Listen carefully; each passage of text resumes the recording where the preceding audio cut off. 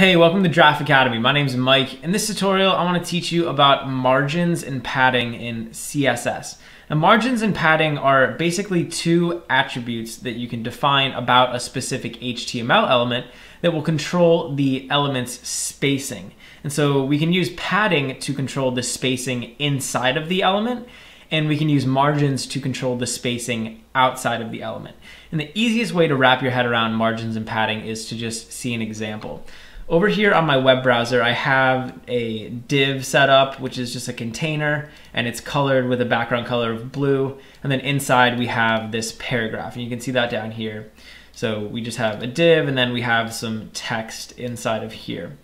I can actually give this div some margins or padding, and it'll control the spacing. So the first thing I want to do is give this some padding. So I'm going to type padding just like that.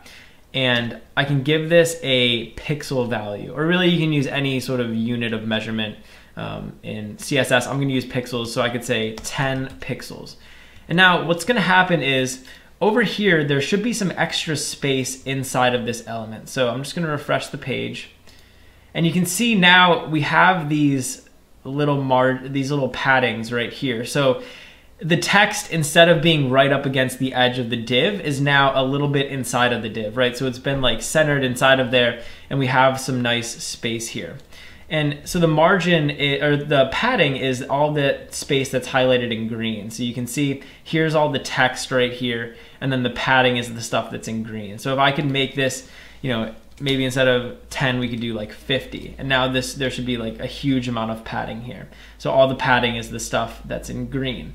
So padding will allow you to control like how far in the next element is. So like this text has like a padding of 50 pixels. So it's like embedded inside of that div, 50 pixels on each side. You can also control individual padding sides. So I can control the padding just on the top or on the different sides. And I could say, instead of just saying padding, I could say padding hyphen top.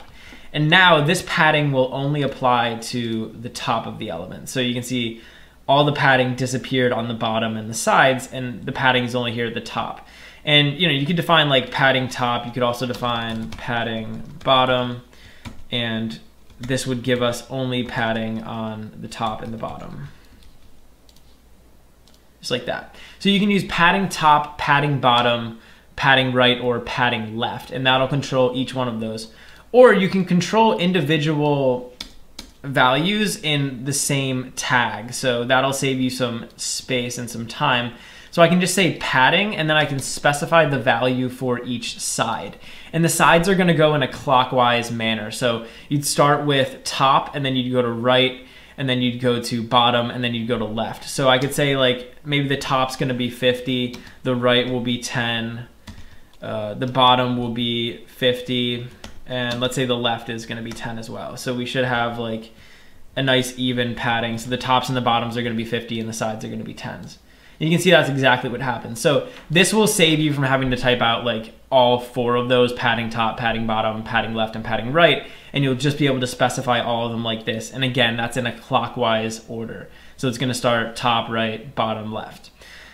So padding is one thing that we can use. We can also use something else called margin. And margins are, unlike padding, which is space inside of the element. So when we put padding on this div, we had a bunch of space like inside of this blue area here.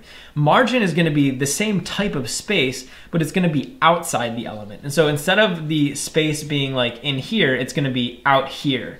And so that'll sort of like push other elements in our HTML away. And I can define the margin by just saying margin, and again, we can give this a value. So I'm going to give this a value of 25 pixels.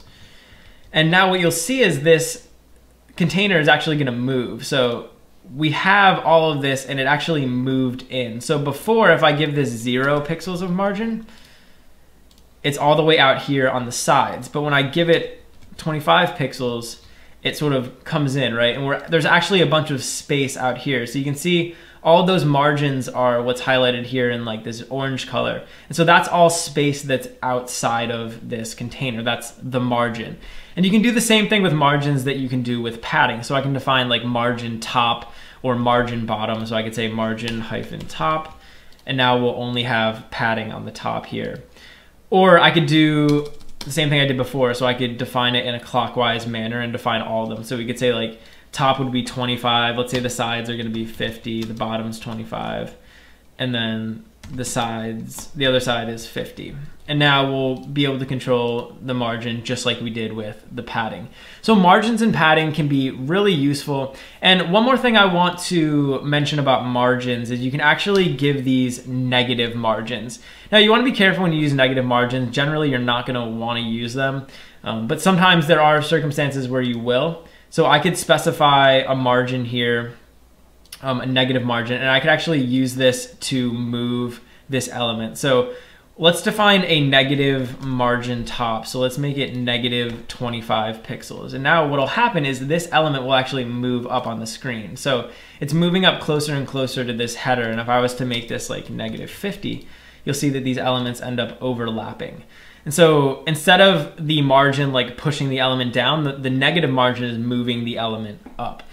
So like I said, be careful when you use negative margins. You're probably only going to want to use them in a couple different scenarios. But for the most part, margins and padding are going to be something that you want to use for all of your elements. And you're really going to want to include them in your CSS files.